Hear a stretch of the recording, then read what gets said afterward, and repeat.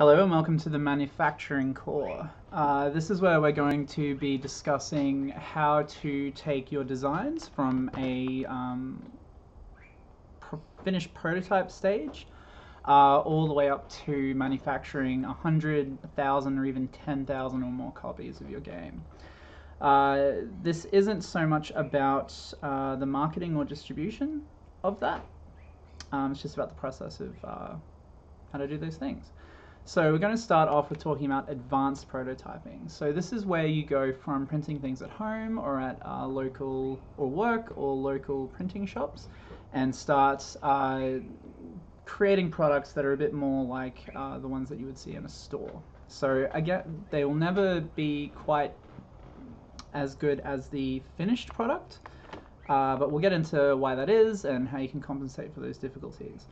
So I would recommend personally two main websites for doing your advanced prototyping. So the first is called Boardgame Maker and .com, and they are based in Hong Kong, I think. And what's really good about their system is that it is extremely affordable to do runs of 1 to 5 copies of games. And you can also, the system by which you can do that is extremely easy. So you just go on and you upload cards, or boards. You sort of pick and choose what you'd like for your order, fill in all the custom image uploads, and then you can order it and have it delivered to you. It can even be shrink wrapped within a couple of weeks. It will arrive, at least in Australia. I assume it would be the same to sort of other major regions. So that's a really good website, and that's a really good way to get those done and to get manufacturer quality games with the thick cardboard and the glossy finishes, and you can even do linen finishes and things like that. The next one is a site called thegamecrafter.com, and what's really good about the Game Crafter is that it is very specifically geared towards doing small runs of indie kind of independent board games.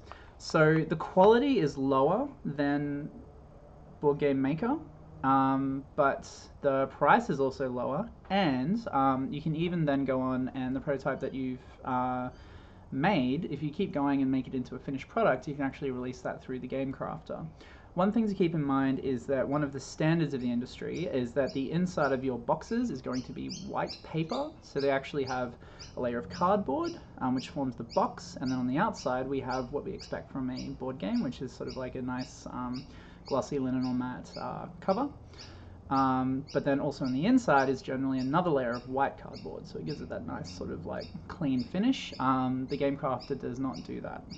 It will come as brown cardboard on the inside, which sounds like a small thing, and really it is a small thing, but that is something to keep in mind depending on the particular market you're going for, whether it's like traditional board gamers or if you're wanting to think about doing a much larger scale print run.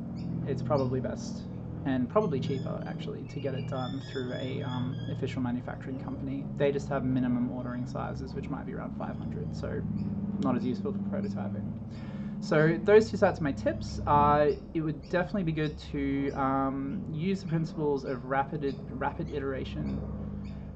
iterative design to make sure you can easily swap those things out as you order samples.